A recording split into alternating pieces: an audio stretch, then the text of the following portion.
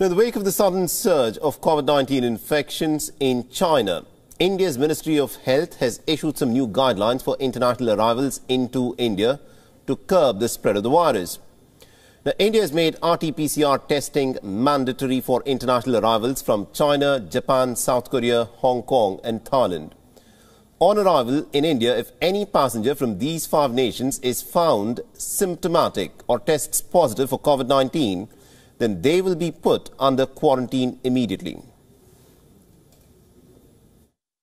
Corona महामारी की भयानकता हम देख रहे हैं, उसको देखते हुए चीन, जापान, दक्षिण कोरिया, हांगकांग, बैंकॉक सभी से आने वाली फ्लाइट पर हम एविएशन मिनिस्ट्री के साथ बातचीत करके तुरंत ही एयर सुविधा पोर्टल का इंप्लीमेंटेशन करके सभी पैसेंजर को RT PCR कंपलसरी करेंगे, उसका ट्रेसिंग करना चालू कर देंगे.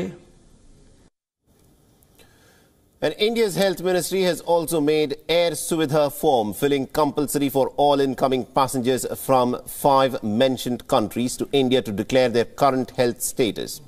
Now, as per the new advisory from India, all travellers should in fact preferably be fully vaccinated as per the approved primary schedule of vaccination against COVID.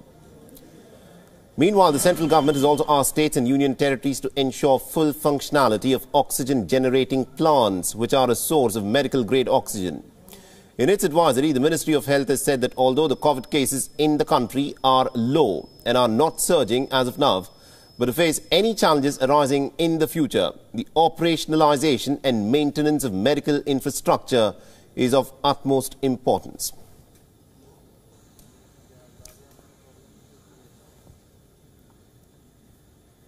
WION is now available in your country. Download the app now and get all the news on the move.